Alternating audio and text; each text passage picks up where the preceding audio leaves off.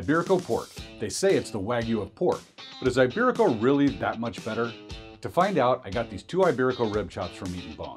Follow the link on the screen to get 10% off for yourself. Then I got these 2 Berkshire pork chops. These are the best I'd ever tasted, well, before now. Well, the Iberico looks more well marbled. That's a good sign, right? I trimmed them up and salted for an overnight dry brine. Wow, the marbling is even more pronounced the next day. Let's get some avocado oil on as a binder, add some pepper and garlic for seasoning, and it's time to reverse sear. I smoked them at 225 degrees Fahrenheit until they each reached 135 degrees internal temperature. Then I got to sear them with my sous vide gun from Grill Pit.